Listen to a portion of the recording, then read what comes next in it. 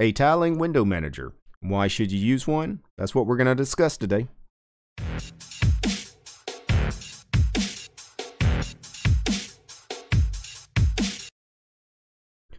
Why use a tiling window manager? Well, let's start from the beginning. Are you using a typical desktop environment such as GNOME, KDE, XFCE, in Linux?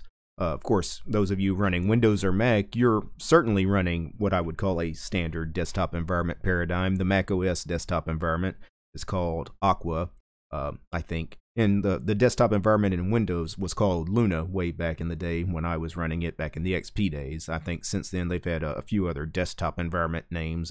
Metro, I think, was what they called it in Windows 8. Modern, I think, is what they call it now in Windows 10. But here's the question. Is your current desktop environment, is it holding you back? Think about your typical workflow for a minute.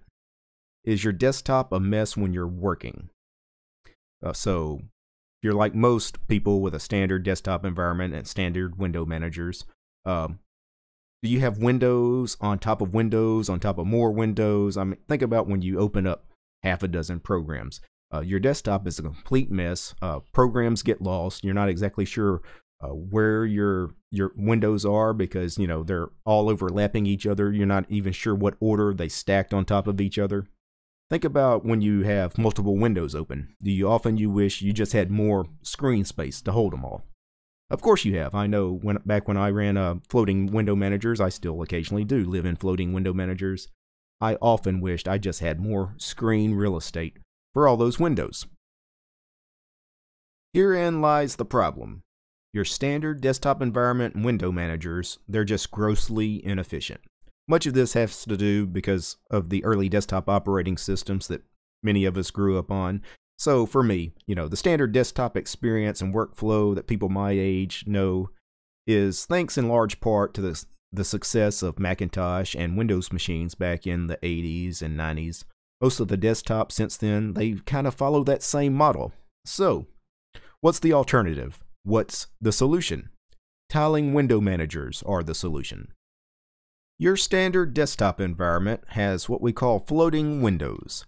So standard desktop environments use what we call a floating window manager. So your windows, of course, float. They float along the screen. You drag them with the mouse. The windows can and often do overlap each other. That is one of the disadvantages to using a floating window manager is that the windows can become hidden. So if I opened up half a dozen or even a dozen windows on this screen, most of the windows are going to be hidden. I'm going to have no idea exactly what programs I have open unless I remember all of them. Many of them are just going to be stacked on top of each other, and your desktop quickly it becomes a mess, right? The other thing you should notice is that these floating windows have title bars at the top of them. They also have what we call window decorations, such as the buttons on the side for close, maximize, minimize. These are unneeded, in my opinion. They are a waste of space. And for most tiling window managers, they get rid of all the title bars and window decorations on their windows to save even more space. Another thing you should notice, even when the windows are not overlapping, so if I drag this out to the side here, and I can see both windows entirely, but look at all the wallpaper that is showing.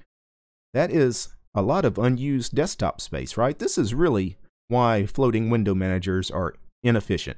It would be better if the file manager I have open took up one half of the screen and the terminal that I have open took up the other half of the screen, and there was not all this unused desktop space. Again, it's a very inefficient way to use the desktop, having all of this unused desktop space. With the exception of maybe opening a single program full screen in a floating window manager, you're really just wasting a lot of your real estate here, your screen real estate. Your standard desktop environment also uses what I like to call a search, select, and use paradigm. So what I'm talking about here is your standard desktop environment is going to come with some kind of way to search for a program, usually some kind of menu system, whether your standard old school menu such as in XFCE here, or maybe some kind of full screen launcher like you get in something like GNOME or Unity and certain other desktop environments. But anyway, you have to search through some sort of menu system for some program to use. You're not exactly sure what you're using, or maybe you are. And actually, most people probably know exactly the program they're looking for when they go through one of these menus.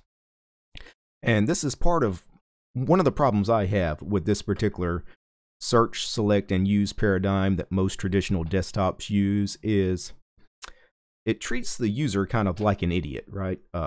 It treats the user almost like they have absolutely no idea what they're looking for. Anyway, the user spends so much time cycling through menus and submenus and looking through all the programs that 99% of them are not appropriate for the task at hand. Then you finally find the one program that is appropriate. You open that. You spent, 5, 10, 15 seconds cycling through all these menus to get to the program that you finally open. Those seconds, they don't seem like a lot, but they add up quickly. Think about those of you that use standard desktop environments, or in Linux, Windows, Mac. How often do you go to a menu to launch a program? You go through a menu, you find the program you're wanting. It takes, even if you know exactly where it is in the menu system, it takes a few seconds. Those seconds, they add up quickly. Now, a tiling window manager, as the name suggests, it tiles the windows rather than floats them or stacks them. Here in i3 that I'm using today, if I wanted to launch my file manager here in i3, I'm using VIFM for a file manager. I just have a hotkey for it, right? I didn't have to search through any menu. I didn't have to waste any time. It was a simple 2-key combination on the keyboard that took, like a 1/10 of a second to hit. Boom, I've got my file manager open. That is the beauty and the speed of tiling window managers, is because typically you configure these things to launch your programs with key bindings, because the things you use on a daily basis, you're just going to have them hotkeyed to the keyboard, because for the most part with tiling window managers, it is all keyboard driven. You're going to spend most of your time on the keyboard.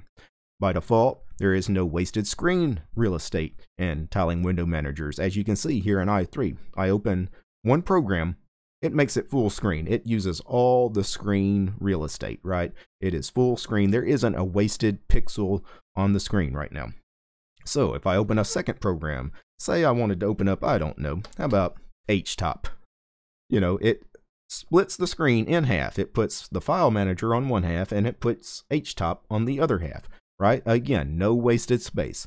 We're using the entire screen real estate here. If I wanted to open up another program here, let's see what I want to open up here. How about let's open up Vim. Again, it split the screen. This time it split the right hand column in half, and it divided that half of the column up between HTOP and Vim. It is worth pointing out here, I have no title bars on the windows, right? I have no window decorations. I don't have a close and a maximize and a minimize button. For one thing, with minimize and maximize, you're no longer resizing the windows and clicking on things with the mouse. Anyway, if you want to resize the windows, you can do that with the keyboard. Say I wanted to make my file manager a little wider. So with a simple, key combination, I can, adjust that thing however I want it. Anyway, I don't need a close button on the windows either, because again, a simple key binding takes care of closing a window. So in my case, Super Shift C closes a window, again closes the next window, again closes the next window. So that is part of what makes tiling window managers so fast and so efficient. Again, because you don't have that search, select, and use paradigm. You're not fumbling through all these menus trying to discover a program to use. A tiling window manager assumes you know exactly what you're doing. It doesn't treat you like an idiot. So don't expect to have any kind of built-in menu system. Most tiling window managers will not have any kind of built-in menu system at all. Many won't have a built-in like command launcher or run launcher. You probably are going to have to add a third-party run launcher if you want to use one. For me, I use Rofi. So dmenu is another popular one. So this is just a run command. If for some reason I want to launch a program that I don't have a hotkey for, I can launch Rofi here and then search for it. So if I didn't have a Genie hotkey, I could quickly search for Genie, the Genie text editor, and open that way, and then Super Shift C to close it. But again, I won't be using a run launcher very often, and if you switch to a tiling window manager, you probably won't use a run launcher that often, you know, a couple of times a day maybe, because most of the programs that you run with any sort of regularity, you're probably just going to add a key binding to it in the config file for your tiling window manager. You're just going to have everything hotkeyed, at least all the programs you use on a regular basis, just all going to be hotkeyed. Your typical desktop experience, though, is point and click, right? It's always about pointing and clicking with the mouse. With a tiling window manager, this is not the case. You won't be using the mouse very much.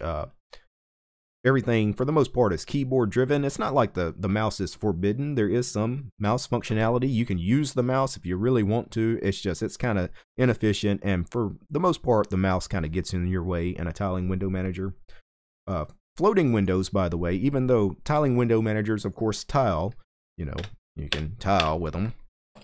There is some floating window functionality in almost every tiling window manager. For example, in my config, I have VirtualBox set to be a floating window. It has a floating window. It even has a title bar I can grab. I could get rid of the title bar if I wanted to in the config, but you know, I can grab a hold of this thing and drag it just like a normal window. I can resize this window just like a normal floating window manager. Of course, Super Shift C still closes it.